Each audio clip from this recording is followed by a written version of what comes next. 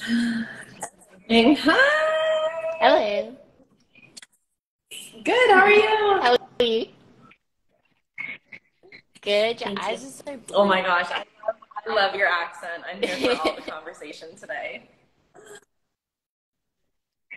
I feel like I've got the worst Australian accent, so Are you're there like probably getting like I the don't poor know. end of it, Maybe but that's this okay. is me being bad at not knowing. Are there different like? Can you tell if someone's in a different part of Australia based on their accent?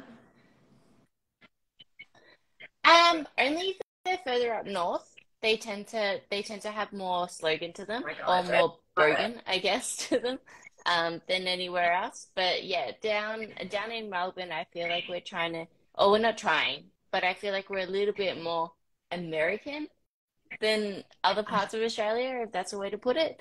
You But can up north, tell. We we're have very, that. very So like, much I'm from American. Canada. We have that like people out east. They have like a very I don't even know what kind of accent, but like you can tell that they're like Easterners.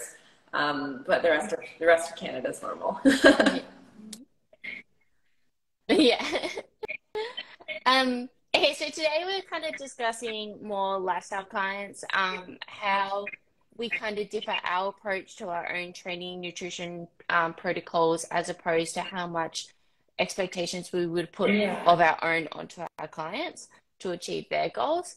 Yeah, I want to Do you do want to like kick things off? random rapid fire just to like break the ice and kind of like make it fun. I just came out like with these tons of different questions. So I have 11 of them, and then I'll ask you, and then I will answer them as well. So, how long have you been coaching, and then how long have you been competing? I've been coaching since I was 16, so 12 years. Um, but that's not online. Like that Yeah. started obviously like in person, which I'm hugely grateful for. I think everyone should start in person. Um, and then I went to and competing. I've only done one show, so I only competed April last year. And I But you placed still did last, it. so It was so that's funny. I was trying to like find how because you didn't share that much about your competition. So I was like trying to find, and I ended up like finding on a no. website like your placing and everything. Do you want to compete again? I do as redemption, but like competing, and it's never been like my sole purpose of doing what I do. Um, Competing was sort of just to give myself that experience on stage if I was going to be coaching competitors.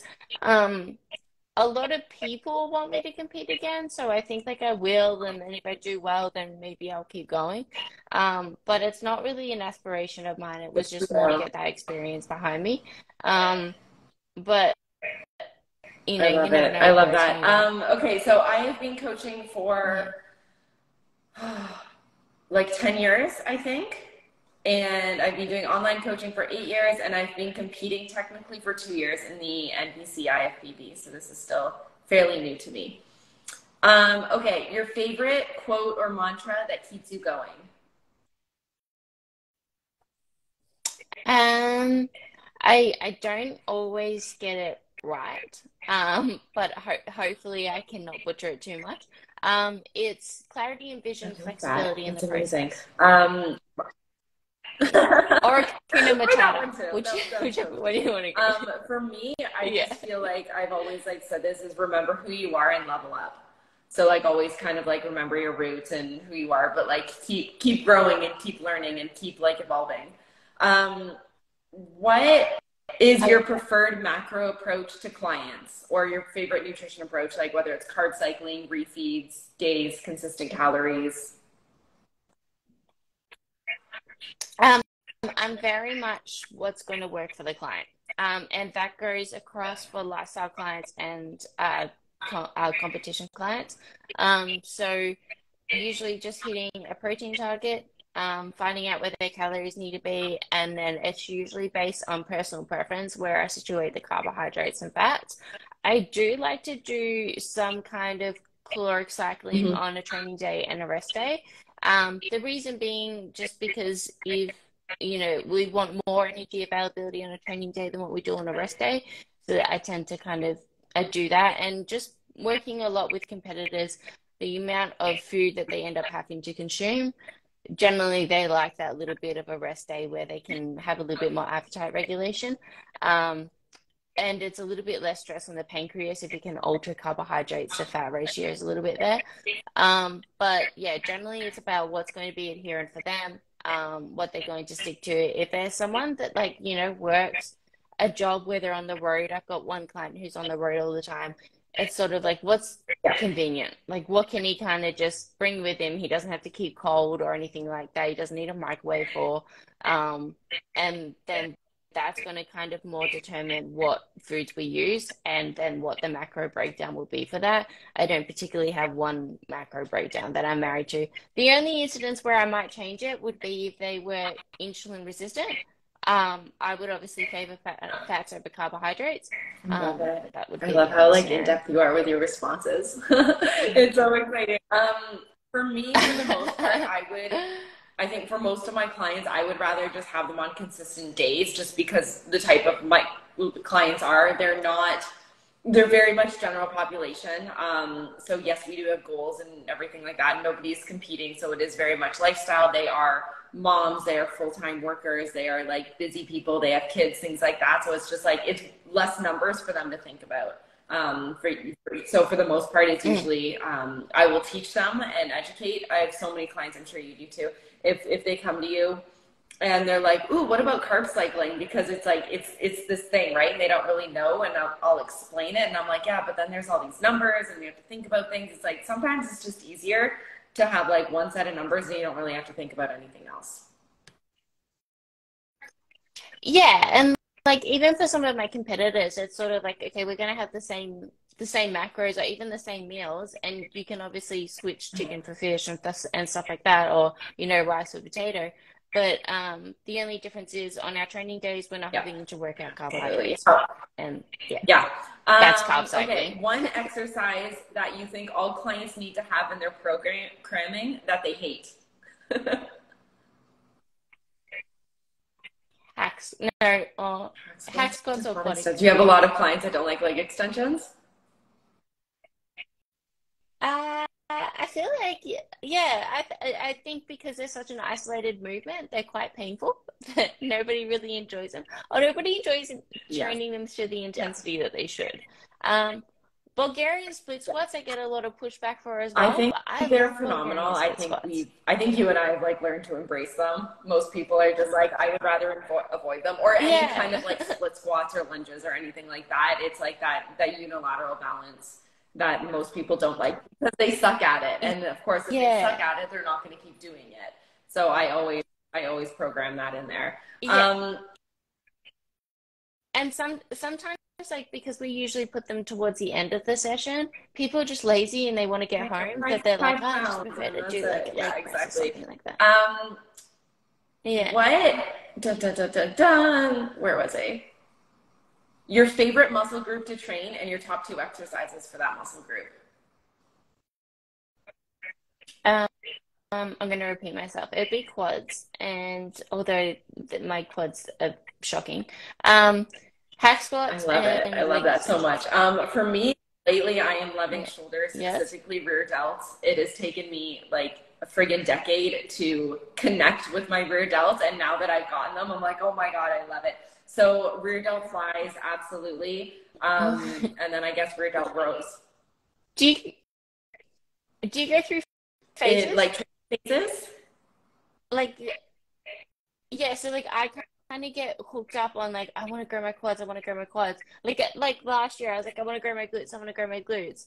And so then I love stuff like doing Bulgarian split squats and RDLs uh and glute bridges. But now I've like totally shifted. I'm like I would prefer to do For more me, so like hack I'm still squats in and glute prep and I'm bridge. competing this year and I'm still focused and like my overall goal is like I just need to grow and like everything needs to get bigger. I spent the last like 5 or 6 weeks trying to figure out how to connect with my hamstrings because I feel like I could never get like a good activation with them. And now that I've done like all the fuckery in the gym, I'm like, okay, now I have it. So like my hamstring days are my favorite because I know how to actually feel it. But yeah, I'll kind of like go through once I master that. Then it's like, okay, what's the next weakest thing that I need to work on, which is my quads. Yeah. Okay, Okay. let's go into it. Okay, so what are we going to talk about? We're going to talk about lifestyle approaches, or our approaches to lifestyle clients, even though we are competitors. Is that what we're going to dig into? Yeah. Go ahead. Yeah. So I was kind of just going to say, like, the general framework is obviously that with, and I kind of try to take this approach for competition clients as well. Like, for me, it doesn't really change too much. It's just about creating a little bit more of a leeway for social events for clients, for lifestyle clients. Um, it depends on what stages you are in prep of, like, okay, well, are we going to allow for an off-plan meal or an untracked meal? Where I think with lifestyle clients, I preemptively um, insinuate that they're going to be having these social events and they're going to have to eat off plan at some times, or they're going to want to, or they should, because, so the social aspect of our life is a very important and component of our health as well.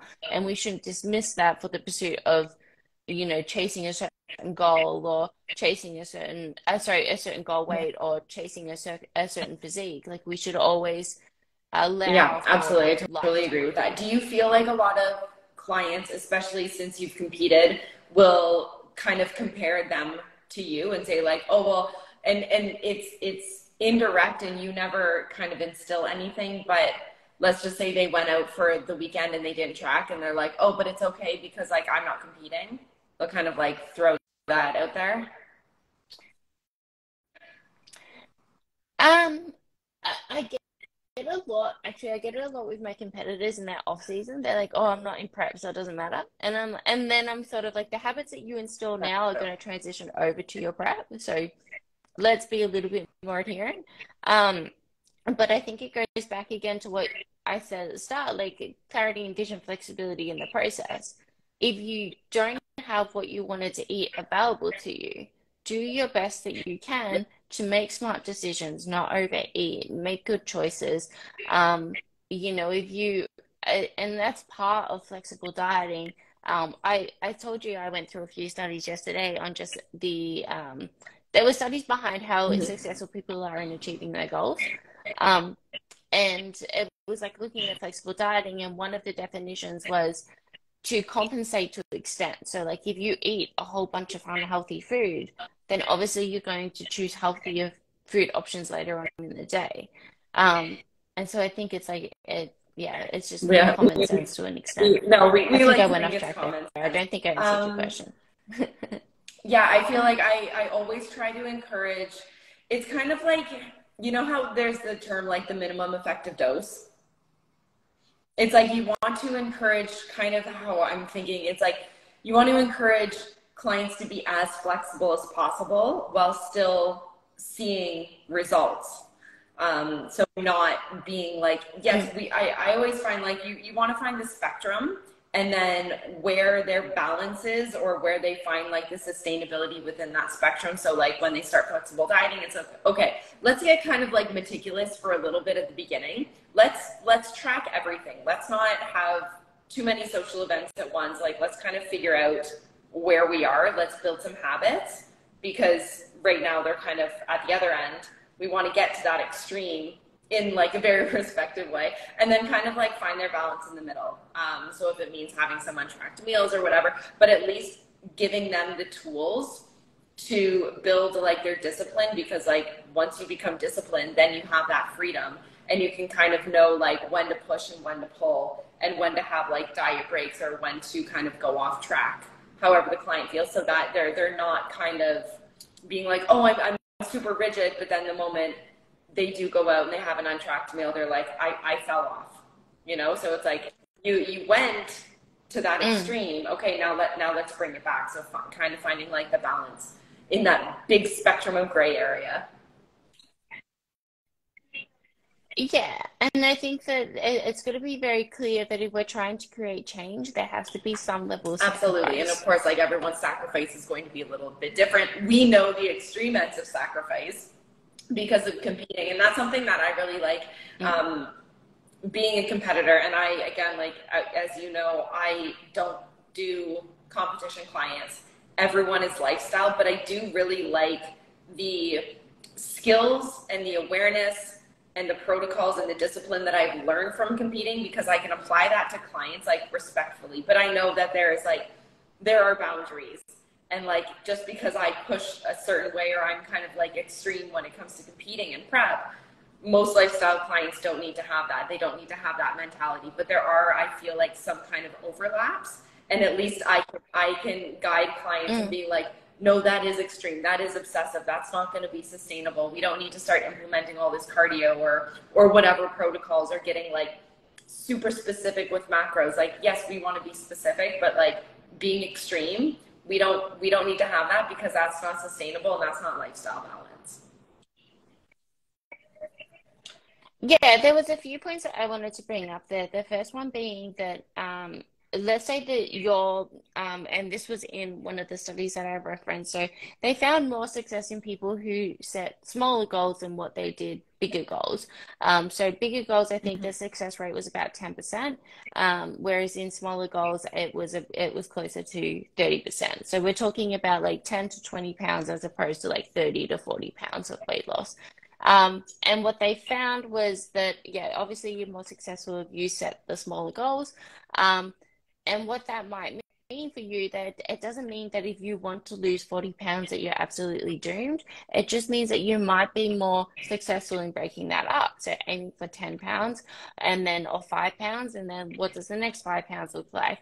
And your level of discipline or sacrifice will probably have to change each time you hit a 5 pound landmark, because your body's, what it's going to take to lose that first 5 pounds is probably not much of a lifestyle change than to lose that second 5 pounds. You're probably going to have to be a little bit more stricter and pull it back a little bit more, create a little bit more, I don't want to say discipline, but a little bit more of structure and healthy habits.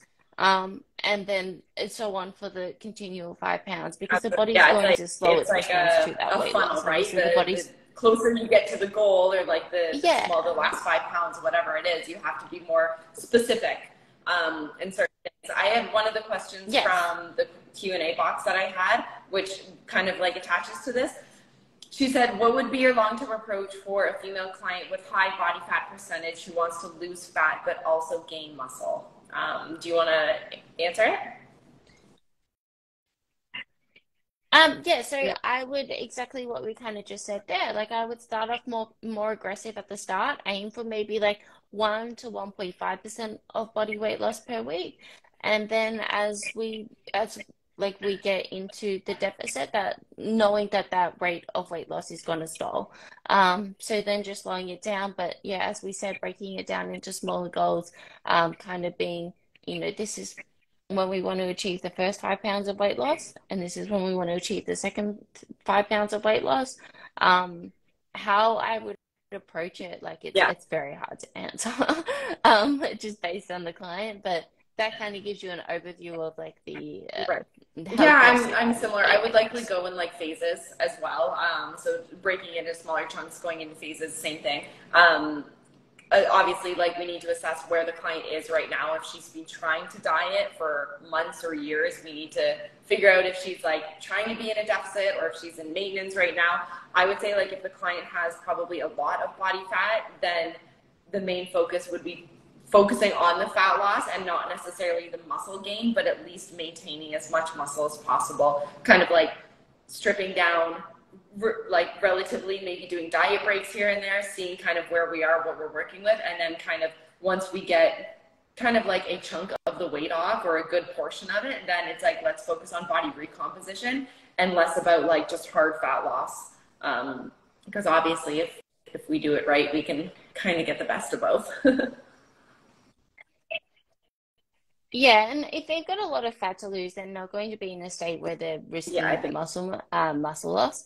But I find that a lot of people who I want to say, I don't want to say failed dieters, but I can't really think of a better term at the moment. But people who have been trying to lose weight or been unsuccessful in their weight loss journey to date, I find that they usually come to me with very low caloric intakes. And then I'm like, I've got nowhere to go from here. Like, you've left me with nothing. Either you're tracking incorrectly, or you've just had this high extent of metabolic adaptation that your body just isn't going to respond to any kind of deficit at the moment, whether that be hormonally or whatnot. So, usually then, like, my only option is to have you in this holding phase for another 6 weeks where we aim to bring up energy availability so then we can have more of a successful fat loss phase. And then that fat loss phase might have to be more, I guess, in intervals, as far as like we do 6 weeks of fat loss, then we go to another holding phase, and we do another 6 weeks of fat loss. Otherwise, we're just going to find that it Yeah, keeps stalling and stalling absolutely. after I a couple of weeks. totally agree with all of that. So with that, I had another question where it says, how aggressive would you take a lifestyle client's fat loss phase? If they if they didn't have that high amount of body fat to lose, and we're just kind of looking at an average rate across the weight loss period, it would probably be more between 0.5 and Yeah. 1% of their body weight per week. Um, if it was if it was a competition client and we're in an off season and we're just looking at doing a little bit of a tidy up, I'm usually really aggressive just because I want to get them in and out of that mini cut as soon as possible and continue growing. So then usually I aim for about 1 to And you could, 1.5% of fat loss per would you week. presume, and this is how I would take it anyway, is you could probably, I'd say like a competitor can probably have that mindset where it's okay that they can push a little bit harder, where they're probably less likely to maybe binge or fall off track or whatever the case is, because they know how to diet and they know kind of that approach. I think it's more so that if they're in their off season, they are wanting to grow and they're wanting to get back to that growing stage, that they would prefer just to go Get quick it and, done, get all out. in kind of thing, Um, get in and out. Yeah. Whereas, yeah, they're not looking to sustain that weight loss for a long period of time, that they don't have to have healthy and sustainable methods to yeah, achieve that amount absolutely. of weight drop. For me, my response is it all depends like on the why behind the client. Like, why do they want to maybe be aggressive in their fat loss phase? And usually I will have this conversation. I will have this conversation with the client before and say, like, there's a bajillion different ways that we can take this fat loss phase. We can go a little bit more aggressive, and there's always kind of like red flags or health concerns that will come up along the way. And it's just a matter of when they come up and who notices they come up. So if the client's saying like, oh, I want to keep dieting, I want to keep losing weight, but their sleep is going down and their mindset is going down, and maybe they're reaching for food and like all these like other things are coming into play. It's like, okay, well, we can't push as hard. So I think it's how aggressive I would take a lifestyle client's fat loss phase. I think a lot of it depends on their mindset, on their adherence, past adherence and current adherence, and what their lifestyle entails as well. If they're super busy. Yeah, I think that was a question that I wanted to ask you. Um, Sort of, if you have a client that's got a huge amount of weight that she wants to, or he or she wants to lose, what kind of lifestyle habits do you make sure are in place, and sort of like your prerequisites to weight loss, I guess? Like, what are the um, uh, I guess that's the only way I can kind of term it is, yeah, what's the prerequisites of fat loss? Like, is it you have to be getting 8 hours of sleep each night, you have to be drinking a certain amount of water, fruit and veg at every meal. Like, I feel like these are little lifestyle habits that we can kind of implement before we focus on Yeah, let's I go like into a this caloric question. Thank deficit. you. I feel like there's, and I say this like respectfully because it can come off like very harsh, is that I feel like we need to earn the right to go into a diet or to kind of go through a fat loss phase or a deficit, whatever we want to call it. And there are definitely some prerequisites that are required, or at least very much encouraged. As long as everything is happening like fairly naturally, like if their stress levels are down, which is great. If they're sleeping great, but if they're taking like tons of supplements to try to sleep every night, probably not there. If they have a good relationship with food, they have flexibility, they have a social life where just things in their life are good and they're kind of like coasting, and there's no like big triggers or I don't even know what term to use, like red flags. As long as they have been, I feel like they need to like prove themselves. you know, where it's like, okay, well, if we're going to be dieting harder and cutting calories, let's just say we're focusing on like the caloric restriction rather than energy expenditure, then do you have a good relationship with food? Are you currently like consuming enough protein? Do you have the flexibility, good bowel movements, things like that? I feel like there's a lot of them, there's kind of like a grocery list of things, and it's like which ones apply to certain clients. Yeah. It kind of, I don't know why, but I'm imagining Really? Mulan. The Yeah, like I'll make a man out of you kind of thing. Like you've got to hit these standards before you can, I love I don't know, it. go to war. Um, okay, cool. Did you want to fire off any more questions, or do you want me to start going through these Go through studies that the I go put together? I didn't put them together. That's me over exaggerating. I read the go through this studies because and I I'm made really some excited notes. for this. Okay. So the first study was called Goal Setting and Achievement in Activity Tracking App. So it was a study of MyFitnessPal, and this was done in 2020. So it assessed the difference between setting a goal and achieving a goal. And these are just some notes from the study that I just copy and pasted into Word, so it's a little bit easier to read for the live. We find that overall 18.2% of weight loss goals are met.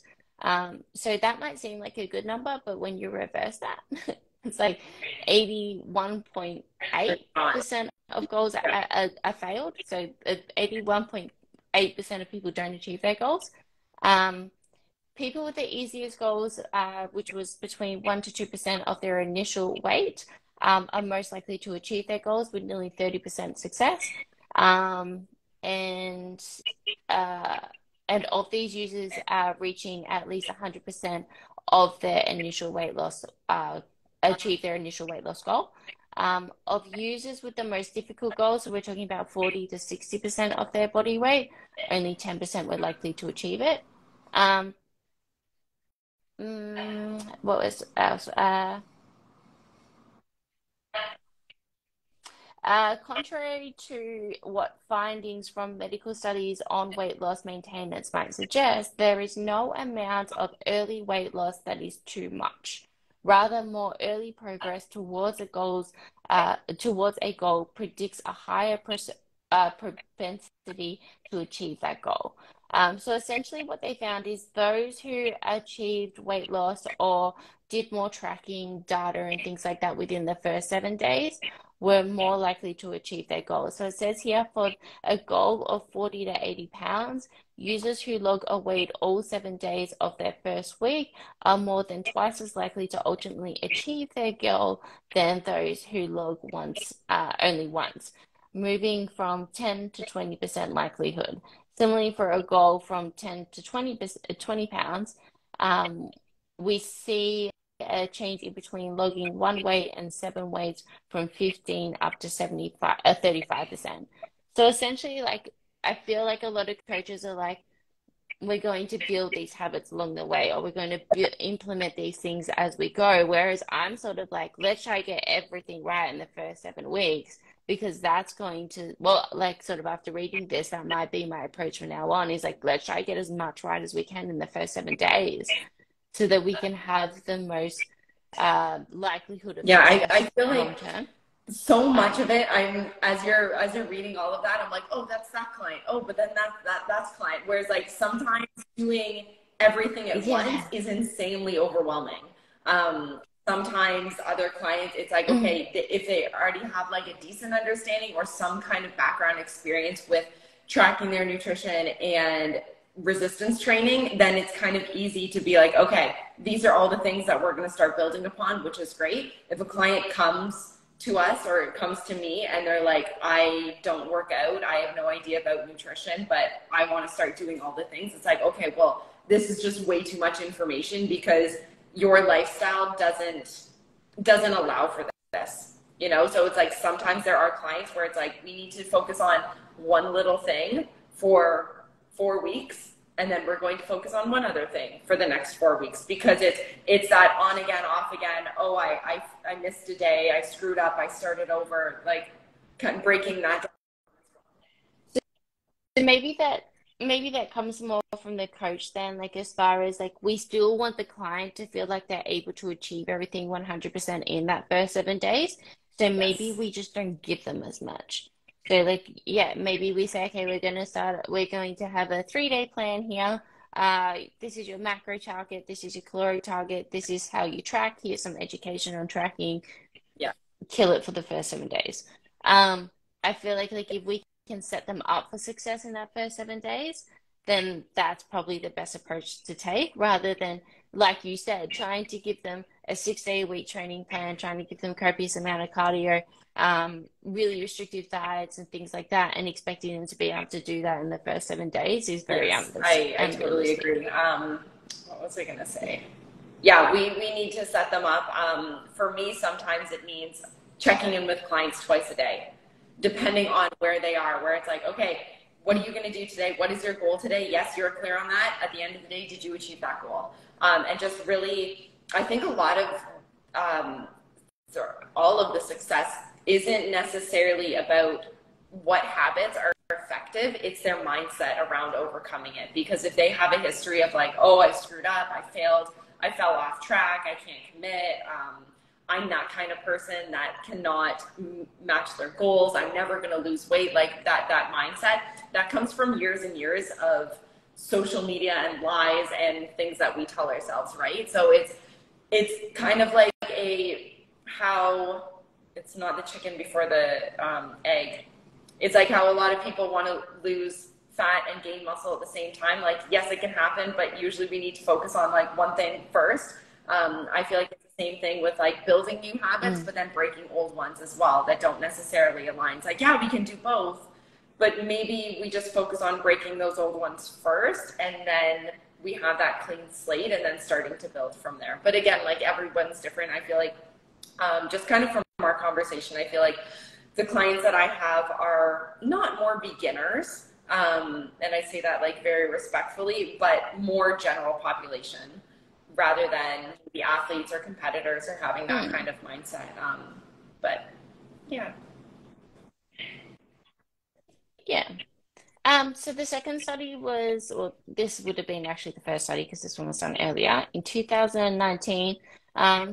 It was called Towards a Sustainable Nutrition Program in Physique Sport, and a narrative review. Um, I know Eric Helms was one of the authors here. I can't remember the other authors. Um, so it says flexible dieting is defined by behaviors such as eating a wide variety of foods while still paying attention to one's weight. So taking smaller serving sizes than desired and compensating at later meals. So consuming healthier foods if unhealthier foods were consumed earlier. Um, a solid body of research indicates that a rigid approach to dieting is associated with adverse outcomes in both males and females. For example, fasting for long periods of time, which is a rigid control behavior, has been shown to prospectively predict binge eating and related behaviors in adolescent girls. And in women with bulimia nervosa and binge eating disorder, moreover, cross-sectional research examining the impact of the specific rigid control behavior, namely meal skipping, has been linked to behavior has linked this behavior and an increase in frequency of binge eating in women with binge eating disorder and with the depressive symptoms, anxiety symptoms, and quality of impairment in women with anorexia nervosa and bulimia nervosa, which is really quite alarming. Like if we kind of look at like just the restrictive behaviors that we put on competitors and that some coaches put on their lifestyle clients and the impact that this can have on someone's mental health, like this is serious stuff. Like this is stuff that's going to Absolutely. affect them I long have a lot term. of clients that have kids, and a big factor that we talk about constantly is like, what are the actions that your kids are seeing? We want to make sure, and it's not that like whatever the mom eats, all the kids have to eat, the whole family has to eat it as well. That's not it at all. But like, what example? Because like kids see everything, they pick up on everything, right? So it's like, what example are we setting for the kids? And I believe that absolutely as well. I think that's really important. I think that's a reason why I like flexible dieting so much. That's a big reason why I got into it, because it helps to break down and it doesn't necessarily like overcome eating disorders. Like, I'm not saying that by any means, but it can allow for a little bit more flexibility, and having that, like, being okay with, like, okay, well, maybe I didn't eat all my vegetables every day and I had cookies afterwards. Like, that's okay, because, like, as long as you're hitting your goal at the end of the day, like, we're still having a balance and learning to find that balance. Because again, I have a lot of clients that come to me and they're like, I'm trying to eat balanced, but I find that, like, I'm reaching for the cookies at the end of the day and I feel guilty for having those afterwards, and I just can't find the balance. And it's because of the extreme and the rigidity. Yeah. Yeah, and I think like if I touch back on that first study where I said only 18.2% of people achieve their goal, I was listening to a podcast, I think it was on Stronger by Science, and there was another study done where although the achievement rate based on the data or the tracking data was low, people's perception of achieving their goals was much higher. So I think that was around about 40 or 50%. So I think that's Yeah. something that's important to play in here is like if you had that cookie or whatnot, that doesn't mean that you necessarily failed your goal. Like, what's your perception of success here?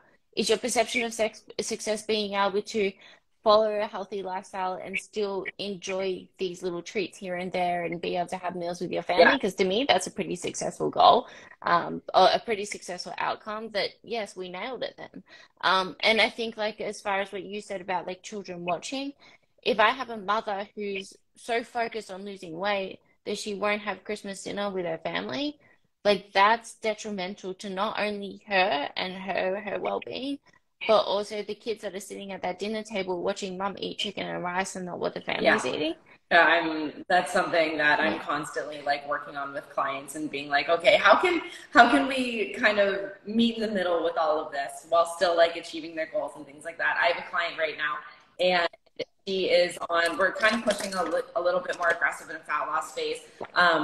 But she is currently dating, and she's going out on dates like once a week. And she's like, I feel like I can't, she's I'm I'm Good guesstimating for at her. my meals, but I'm worrying that these guesstimated meals, because like she's not getting obsessive and like planning everything ahead of time. And she's like, we're gonna go to this restaurant and I'm gonna have these macros. Like, she's gonna go out and enjoy, right? But she's still trying her best to like stay on track. And she's like, I feel that if I go out once a week, I'm not going to be as successful with my fat loss. And I'm like, okay, let's see what happens. Let's see how big of an impact that one meal is. And I assure her that like it's not that big of a deal. But it's about finding that balance so that she can still achieve fat loss and still achieve success while still having a social life or a dating life or whatever. And it's like that, kind of how I said, like the minimum effective dose. Like, let's see how much of an impact that actually makes. And if you're still like reaching fat loss and we're still seeing progress on a weekly or a monthly basis, then we're totally in the right direction. And we don't have to get as extreme, because you're able to enjoy the process at the same time. Yeah, yeah. And I think that like a lot of people get anxious when it comes to eating out, and you learn that most places are pretty flexible in making, like if you just request something, they're pretty flexible. But I usually advise clients like to have a look if you're choosing the restaurant, just have a look, find somewhere that you're comfortable with, know that you can make a Yeah. smart decision when you Yeah. go. Go That's ahead.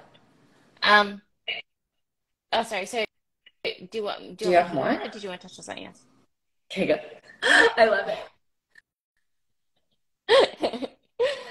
So this is from the same study. It said the female bodybuilders in If It Fits Your Macros group had a better micronutrient profile compared to strict dieters in the Soul study comparing macronutrient based to traditional strict dieting practices, which I found super interesting. So rather than having a meal plan, those who ate to a macro-based plan where they had a lot more food variety had a much more better micronutrient profile than those who had a strict meal plan. Um, so then it says, thus, for example, rather than prescribing specific foods in specific amounts at specific times, a macronutrient or energy content-based plan that allows for a wide variety of food choices with flexible meal times and target ranges. So, for an example, within a plus or minus 10 grams or 100 calories range, can be implemented after the prescription of a basic nutritional education. Um, Increases in flexible control during the course of a weight management intervention in women who were overweight and obese was the only variable to consistently predict long-term sustained weight loss, which I find super interesting. So, like, it's the only variable that was proven to show I love consistent that weight so loss much. was I've heard flexible things about dieting. that before, and I've seen this with myself, and I've seen this with clients as well. I will kind of let, within like reason, kind of like, you know how some people just kind of like need to learn from their own experience. I will do that, but in a very like guiding way. So if a client's just like, I really want to eat ice cream, I'll be like, freaking eat it every day. They will get to the point where they're like, I really don't care for that ice cream anymore. And it's like they almost get sick of it.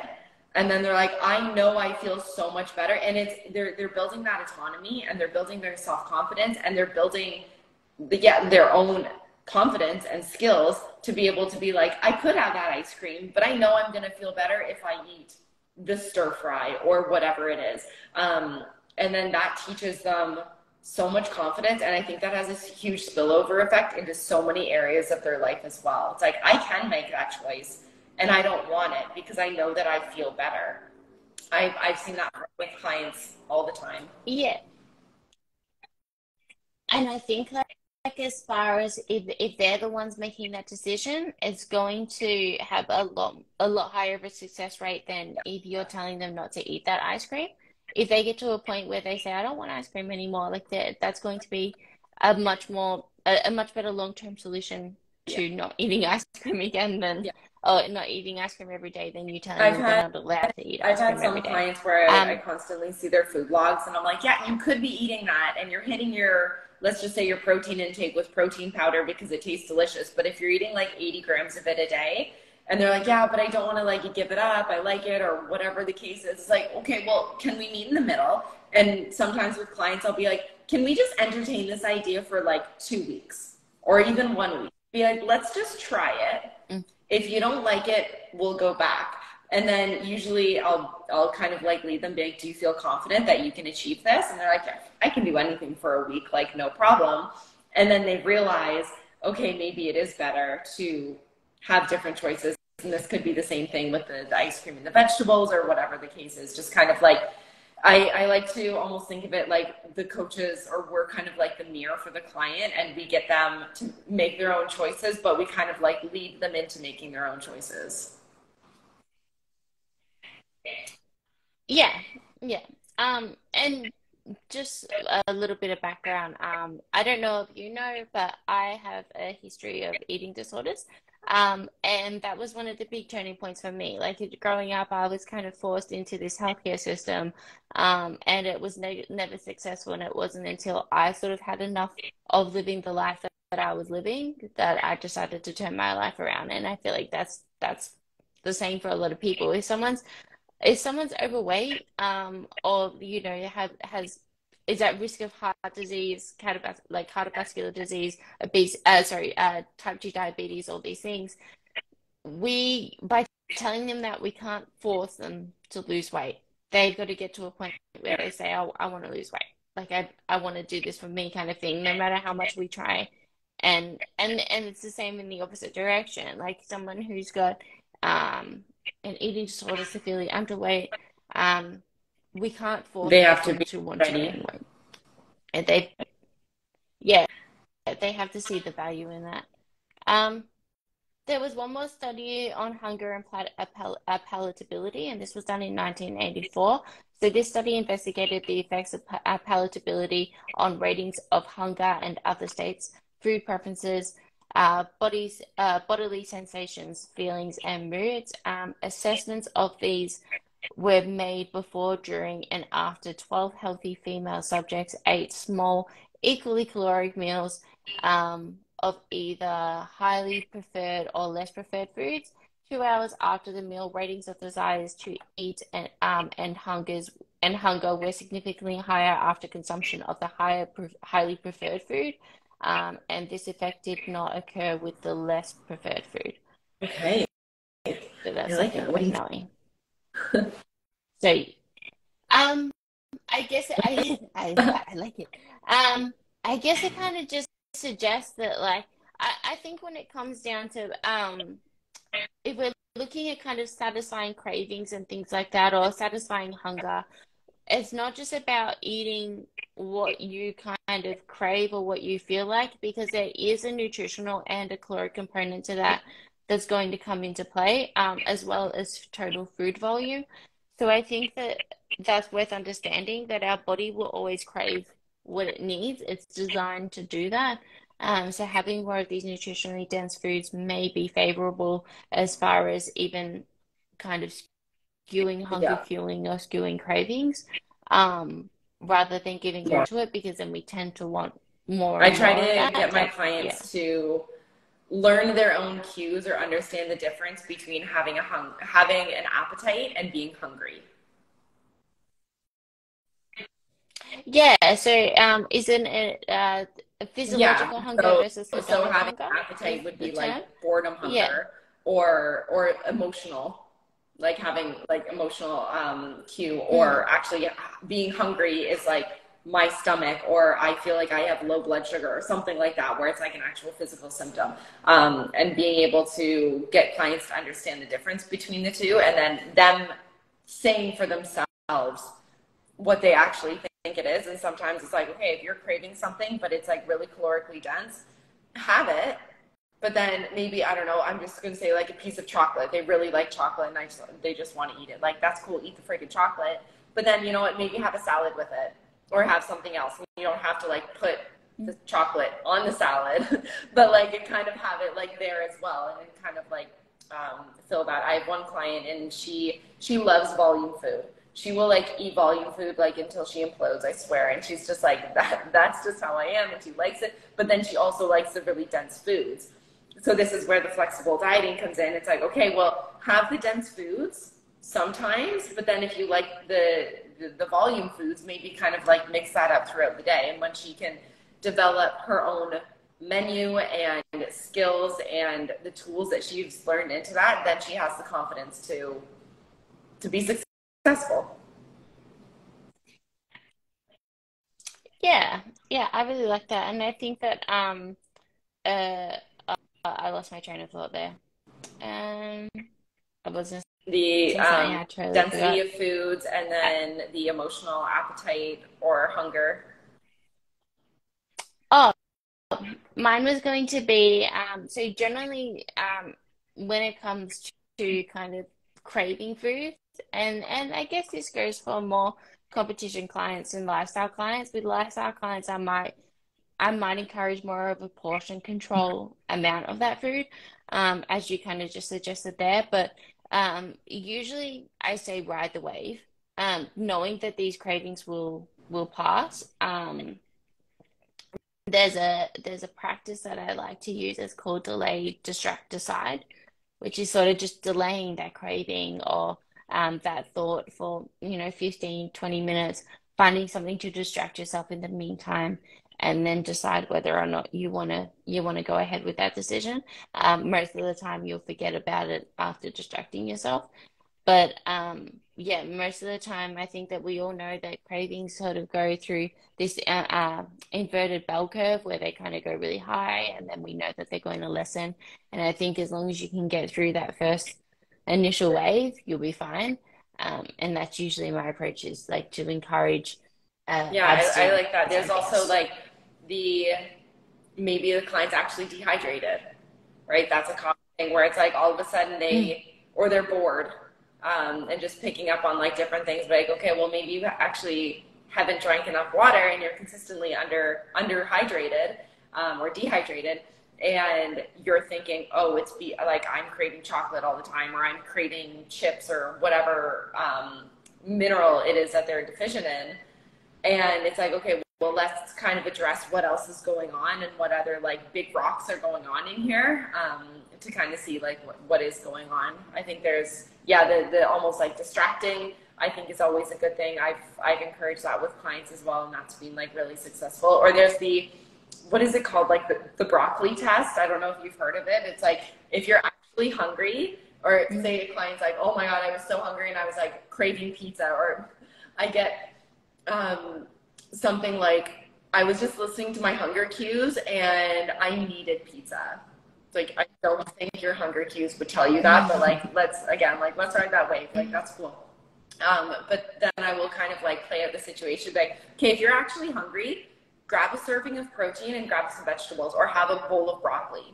If you're actually hungry, you'll eat that bowl of broccoli. And that's just like an analogy, right? It can be freaking whatever vegetable or whatever it is. But usually something with clients I'll actually encourage is like, if you're going to like over consume something, but you still want it to be like a good choice, grab another serving of protein and grab something with fiber in it.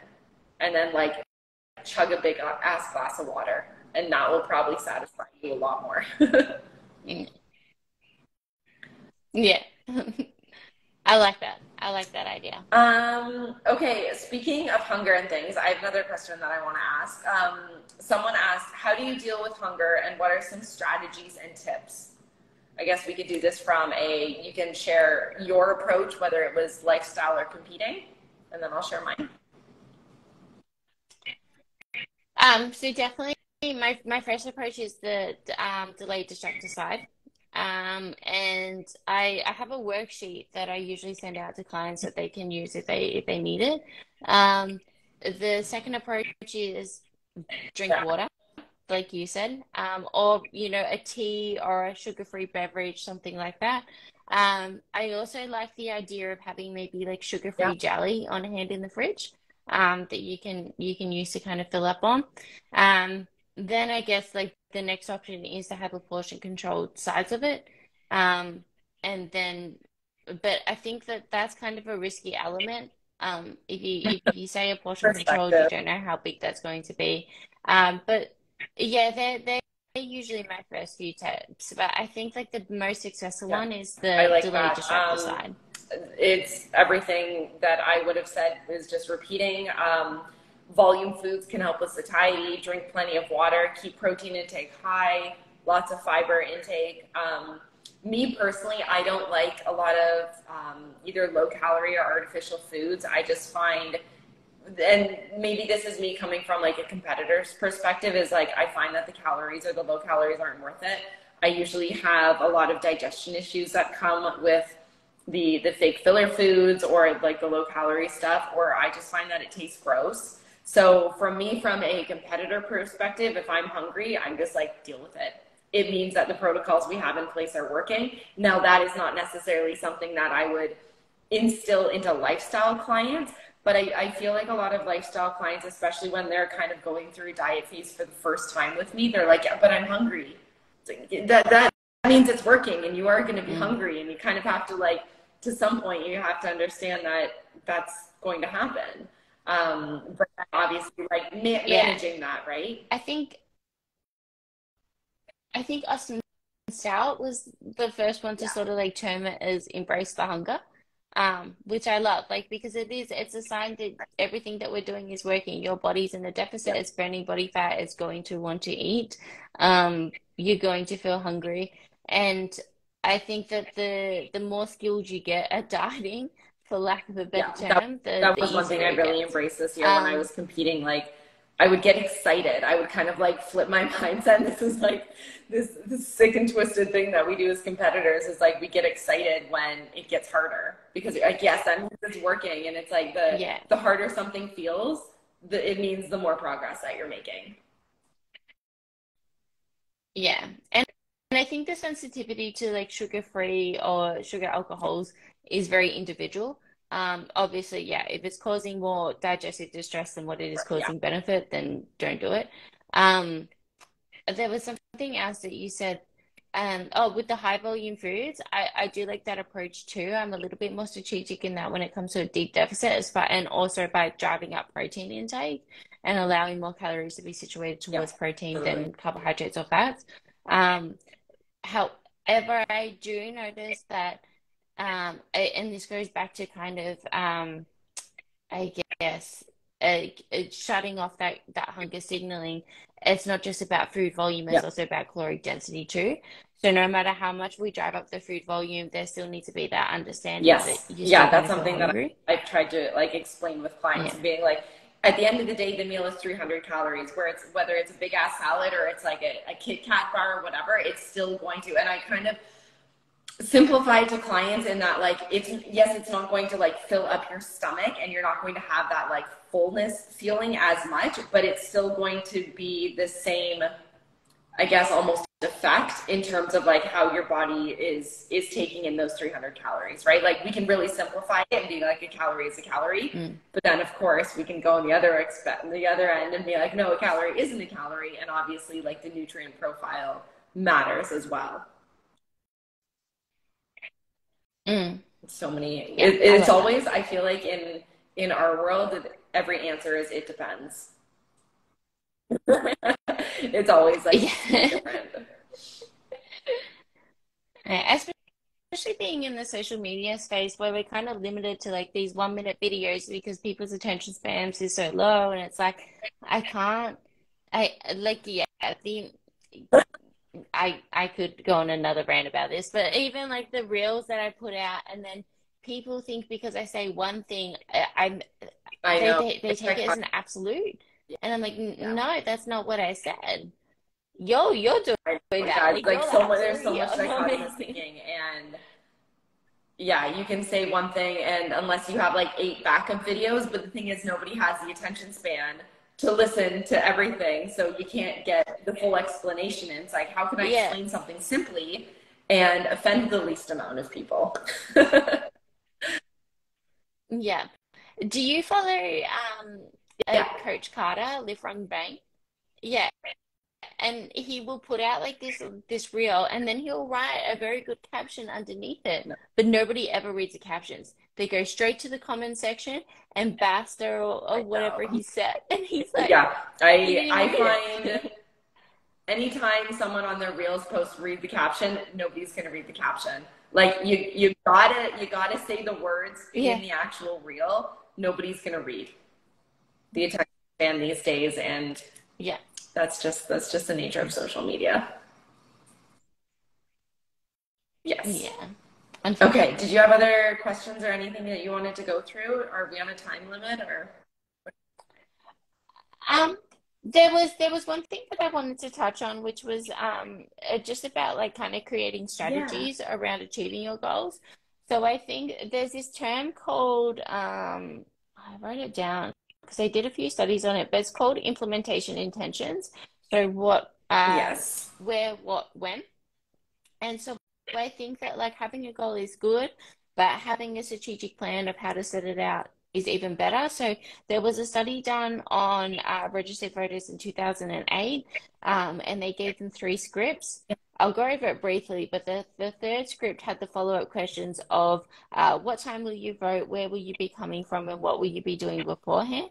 And this increased the turnout by 4% points and 9% points in households occupied by a single owner, which is quite a decent amount.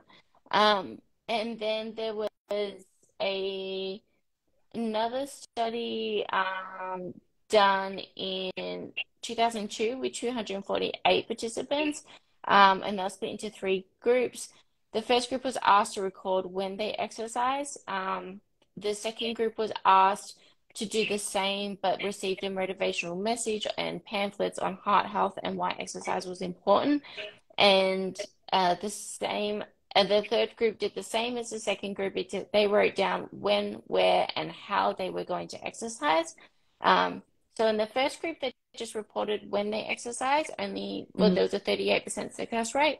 Second group that received the pamphlets, same kind of response, a 35% success rate. And this was over a 2 week period.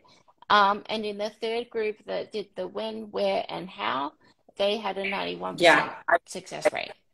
So I find getting that's so huge. clear Um, on the goals. Go, sorry, keep going.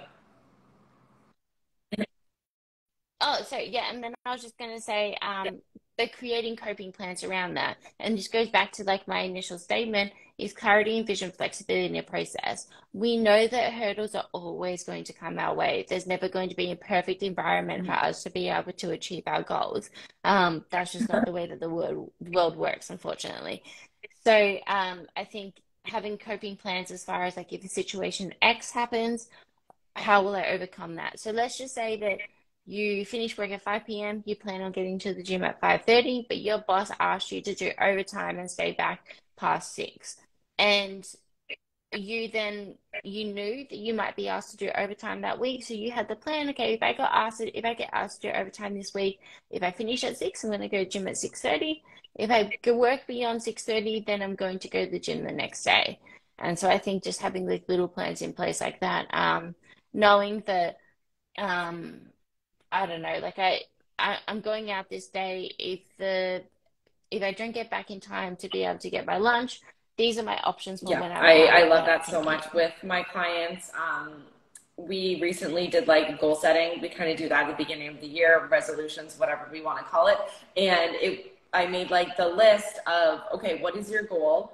What are the challenges that come around this goal? What are the sacrifices that are required around this goal? What are little actions that you can start taking today that work towards the goal? So it's the same thing, like building up on getting really clear instead of just having like this goal and be like, I just want to achieve this year. It's like, okay, well, we need some context. We need like some meat in this substance, right? And then one thing I'll be specific with an example is I have some clients, let's say they're like, I really want to get to the gym 3 times this week. That is like their goal. They know that maybe sometimes they do have to do shift work. They have to stay later.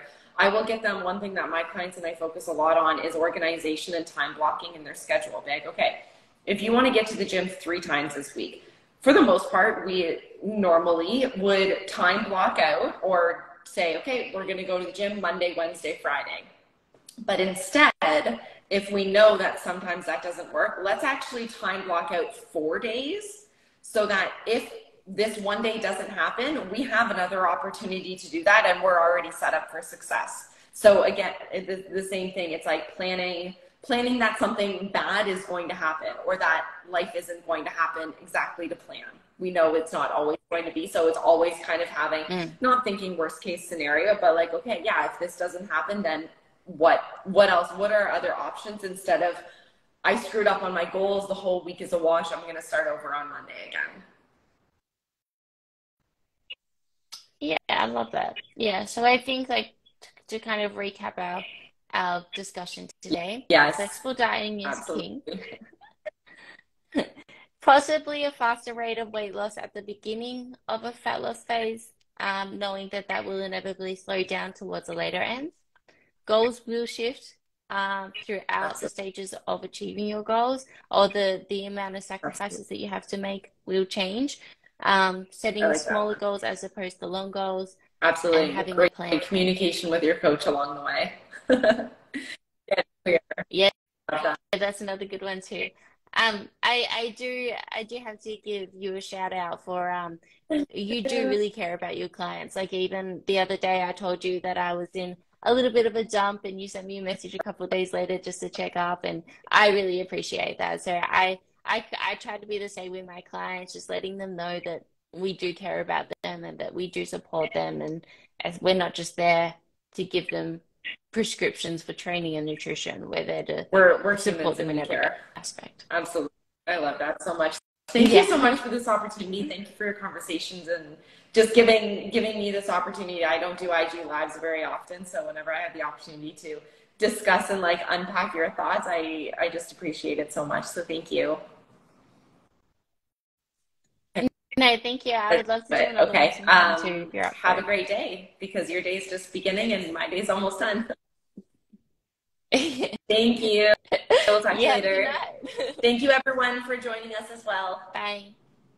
Bye guys. Yes, thank you. Bye.